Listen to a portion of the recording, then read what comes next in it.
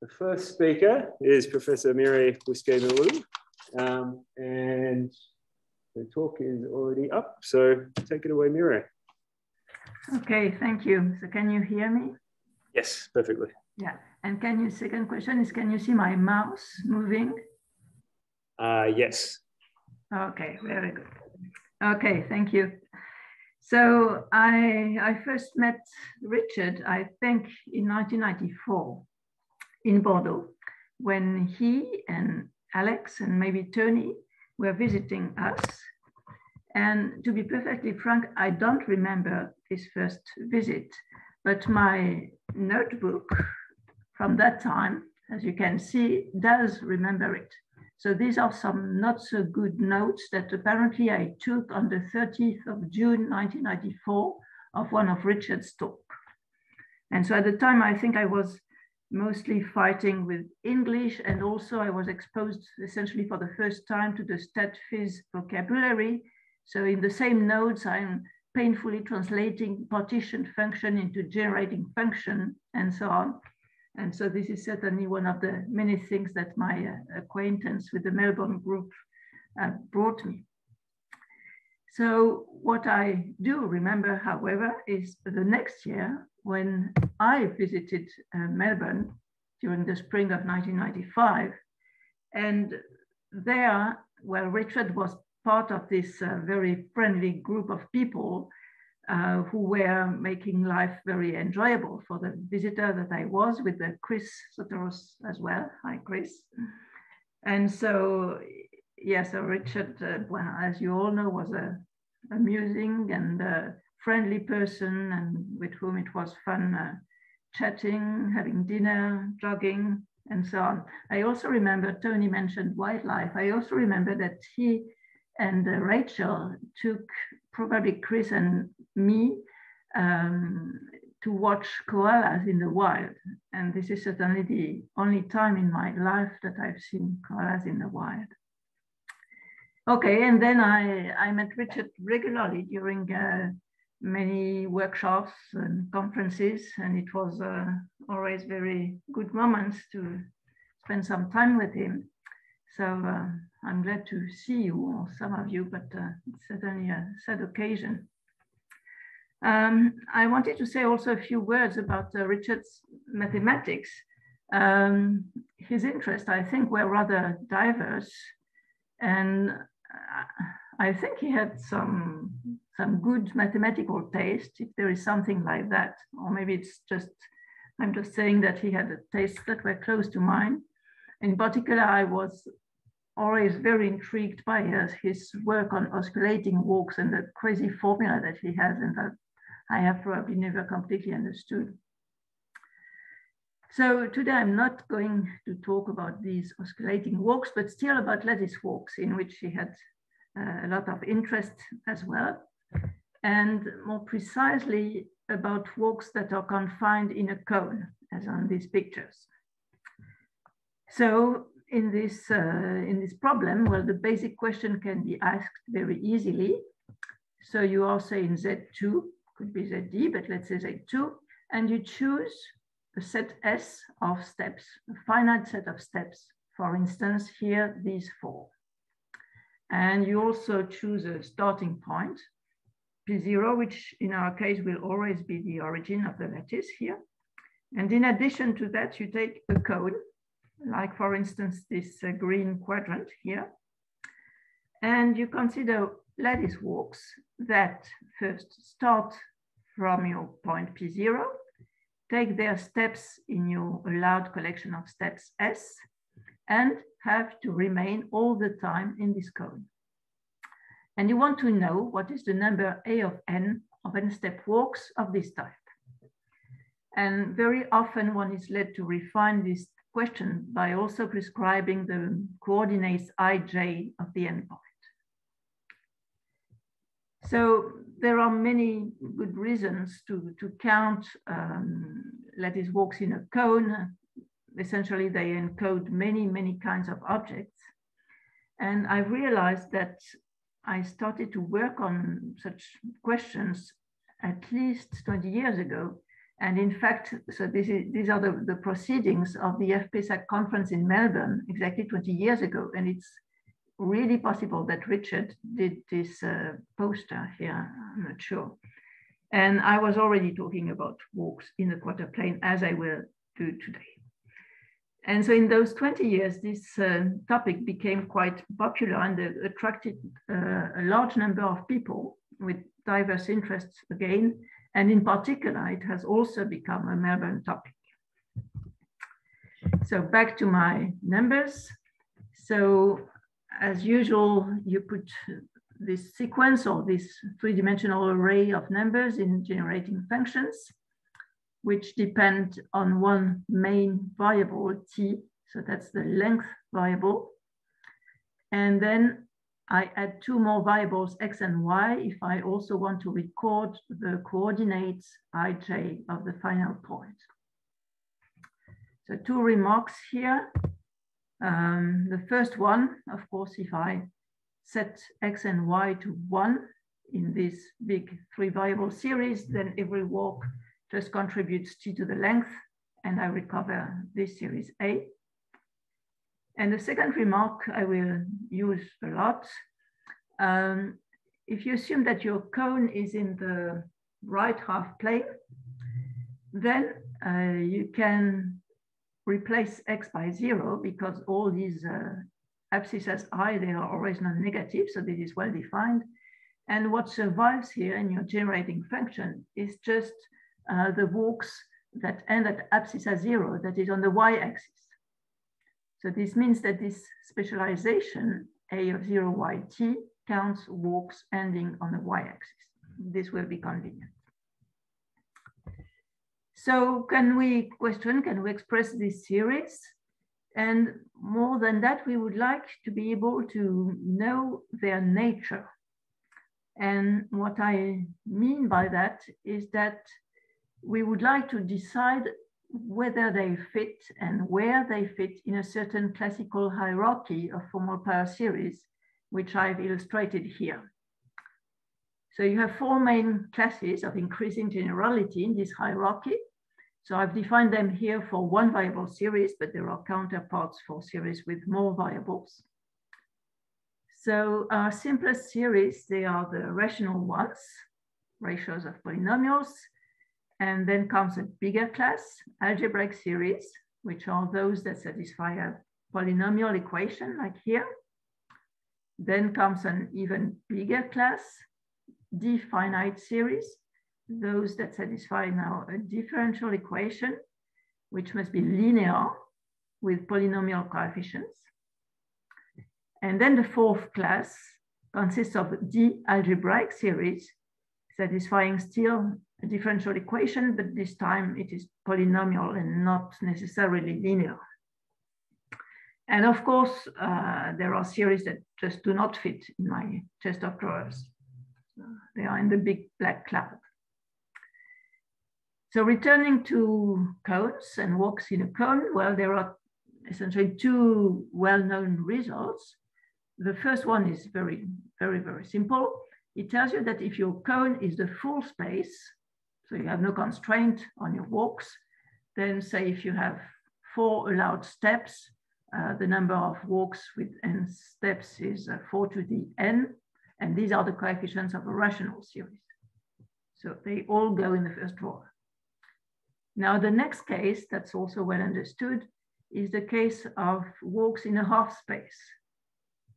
And there it has been known since essentially the 80s that the generating function of such walks is always algebraic.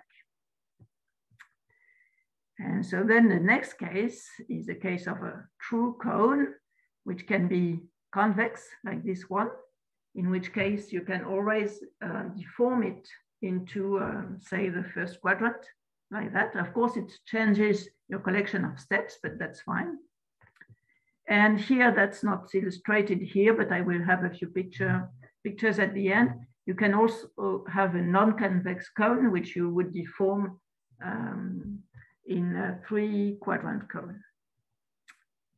So what about the nature of the series? Well, for a while, it was mildly believed, I would say, that maybe all this series would be definite and fit here in this drawer.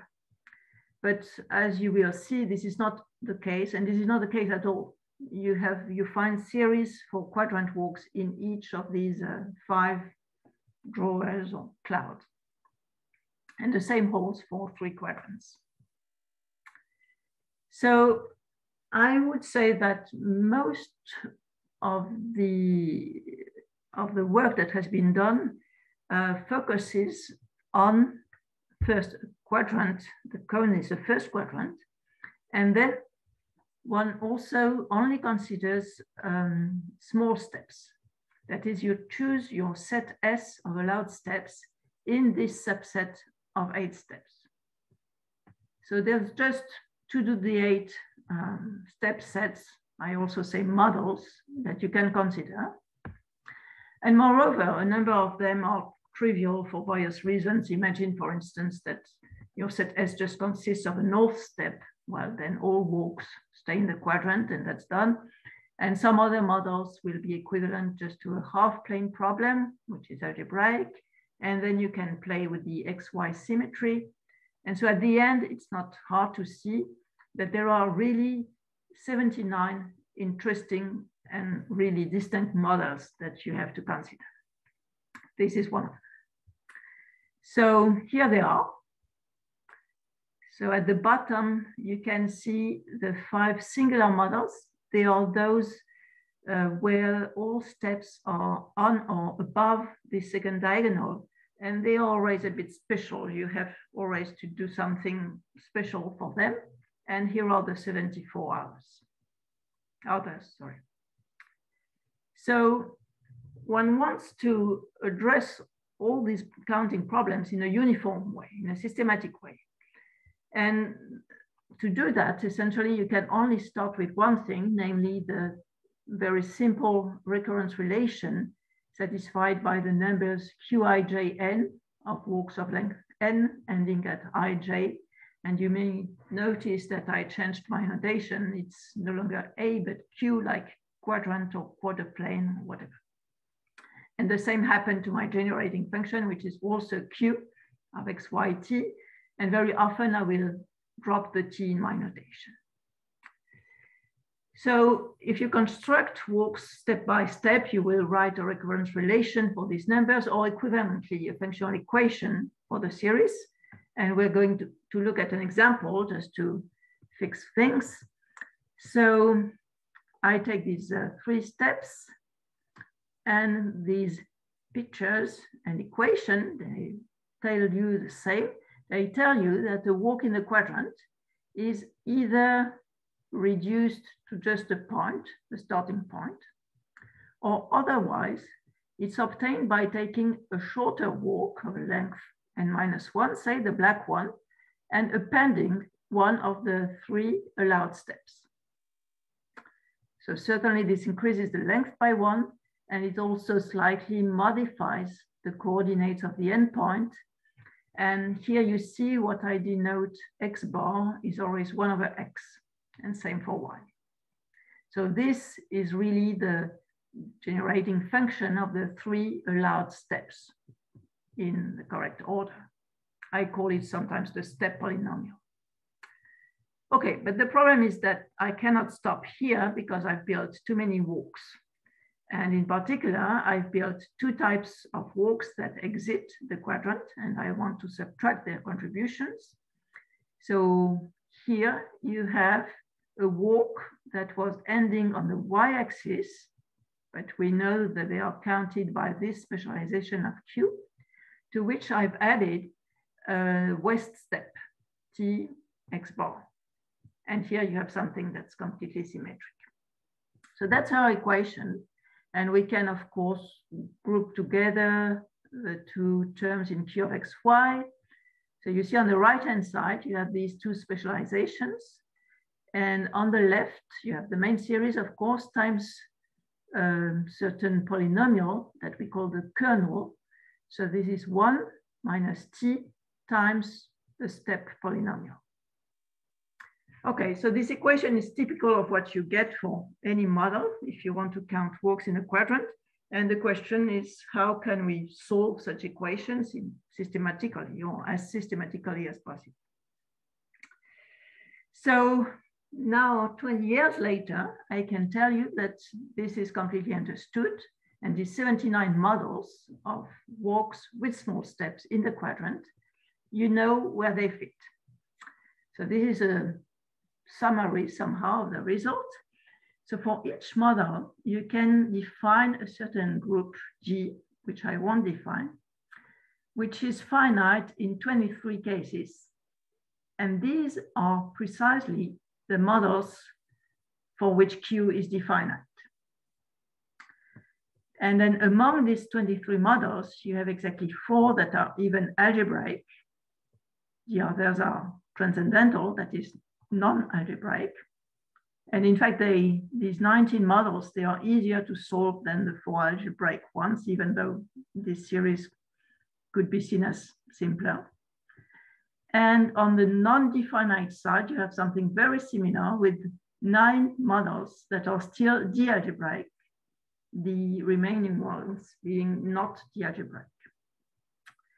And what's very nice is that this classification has been achieved using a wide variety of tools, ranging from the kind of thing I play with, that is basic algebra and formal power series, to much more sophisticated tools like this Galois theory of difference equation, which is really what you need to prove that certain series are not de-algebraic.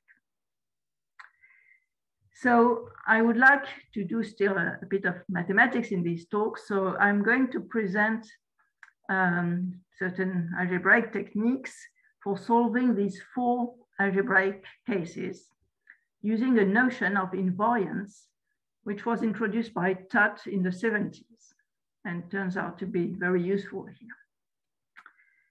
So I need a definition. This will be the only one in my talk.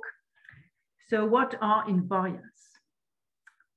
So you fix your collection of steps and the corresponding step polynomial S of xy. And you take a pair of series, I of x, j of y. So they are series in T, even though I've not included T in the notation. They are series in T with coefficients that are rational functions in x for the first one or in y for the second. And this is a pair of invariants if, when I take the difference, I minus j, divide by the kernel 1 minus ts, I get a series H, which is a series in T, which should have poles of bounded order at 0. So let me tell you what I mean with that. So you have this series H, so you expand it in T. The nth coefficient is a rational function in x and y. The denominator splits into a product like this due to the form of H. And what you want is that maybe after multiplying by a monomial in x and y, you don't see powers of x or y in these denominators. That is, for instance, you don't want to have something like t to the n over x to the n. There would be poles of unbounded order at 0. So that's a condition. And I will say sometimes for short that I minus j is divisible by the kernel when the quotient satisfies this condition. So do invariance exists? Well, yes, you always have trivial invariance. If you take for I and j the same series in T, not involving x nor y, then the difference is 0, h is 0, and you have a trivial pair of invariants. But fortunately, that's not all. So for instance, let me take again these 3 steps, so-called Creveras model. Then I claim, and it's very easy to check, of course, that if you define I0 to be this little Laurent polynomial, which you can view as a series in T, and J0 is the same function, but at y, and you take the difference, and you see that the kernel arises as a factor. And what you have here is a series H, which has poles of order 1 at 0. So that's fine. So this I0, J0, they form a pair of rational invariants. It's not all models that will admit rational invariants. We'll see later which ones do. Okay, but that's not all. I claim that there is another easy pair of invariants for this model, which this time involves the series Q. I call them Q invariants. So where do they come from? So here is again your functional equation. And you see the right-hand side is almost of the form I of x minus j of y, but not quite because of this product here. But it turns out that you can write this product as a sum of a function of x, a function of y and t, modulo the kernel. And then using these two lines, well, you can write that a certain function of x involving q plus or minus a certain function of y is a multiple of the kernel. So this is your function h, which has no poles at 0. Okay, so let's summarize. So for this model, we have found two pairs of invariants, a rational one, I0, J0, and another one involving q. What can we do with them? Well, I will show you that in fact you can find a relation between them using two basic lemmas. The first one tells you that essentially the set of invariants forms a ring. That is, if you have two pairs of invariants, you can always take the sum or the product component-wise, and you still get a pair of invariants. That's very easy to prove. So for instance, I can take I0 squared, J0 squared, and this will be another pair of invariants. And then there's a second lemma, which tells you that if you happen to find a pair of invariants that have no poles at 0, well, these ones, they do have poles at 0, well, they have to be trivial. That is independent of x and y. Okay, so now what's tempting is to try to cook up invariants with no poles at 0 from the ones that we have. So here in I1, we have a simple pole at 0, and in I0, a double pole. Okay, so let's form I1 squared. So we will have 1 over x squared, that's x bar squared. And then there's a product, a simple pole coming from here, which will be minus x bar over t, which happens to be the simple pole here as well.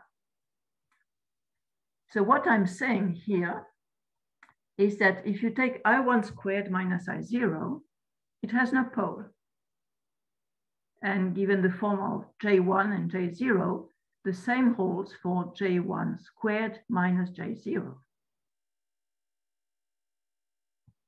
So we define this new pair IJ. Thanks to the first lemma, it is a pair of invariants. And thanks to the second one, this series only depend on t, but not on x or y. So now we have something. Let me write it down again. So this I1 was depending on Q. So we have proved that this series in Q of x0 only depends on T. So in particular, it's equal to its value when x is 0. And we obtain this equation involving now Q of 0, 0. So if I summarize, we started from an equation involving Q of xy and its two specializations. And using these two pairs of invariants, we've derived an equation involving just Q of x0 and its specialization. It may be interesting And in this case, it is, because one knows that such equations where you have just one variable that's being replaced by something, first can be solved in a systematic way, and then that the solutions are always algebraic. So in fact, this is the end of the problem for this model. And so here I've shown you the generating function Q of x0 in terms of a certain cubic series here. Okay, so you may think, well, this is just one example that works nicely. So what about the 79 other models? Well, I've shown you the classification. And in fact, what happens is that these 23 models that had a finite group and were definite are precisely those that admit a pair I0, J0 of rational invariance. And among them, there are 4 that admit Q invariance, and they are exactly the algebraic ones. And similarly, here on the non-definite side, you have exactly 9 models that admit invariance in terms of the series Q, and they are the d-algebraic ones. So really, this tells you that this notion of invariance is really, I think, central in this classification of quadrant models. And to finish, I want to tell you a bit more about what's happening at the moment for the next problem, which is walks in 3 quadrants. The second picture here is just to show that if your set of steps is singular, then all walks, whatever you do, they stay in the 3 quadrants. So their generating function is rational and you don't have to study them. But for the 74 remaining ones, you can play the same game, write a functional equation for the series and so on, and ask about the nature of the corresponding series. So I think the only fairly general result that's known is this one. That is the ones with an infinite group, that is with no rational invariance, are not definite. And this has been proved using an asymptotic argument. And then I think that exactly 10 models have been completely solved. There are 10 models that are symmetric in the first diagonal, but not all of them. There are still some that are not solved. And so far, what happens is exactly what you've seen for the quadrant problem. And in particular, so you have 6 of these models have rational invariance, so they are the same as for the quadrant problems. But then the 3 among them that have Q invariance, they also have invariance in terms of the 3 quadrant series, and you can prove that they are algebraic. And similarly, this one, you can prove that it is d-algebraic using invariance. Okay, and I will finish with one important reference, which is a paper in preparation by Andrew L.V. Price, who has proved, I think, at least he gave a talk about that, that in fact the classification is really the same for the quadrant problem and for the 3 quadrant problem, at least as far as the x and y variables are concerned.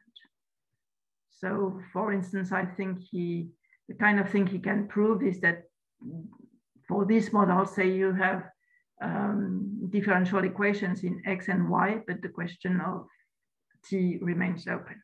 Okay, and I'll stop here. Thank you. Okay, thanks very much, Mireille. Okay, a couple of minutes for a question or two. Maybe I'll start with online people. Is there anyone who wants to unmute themselves and ask a question?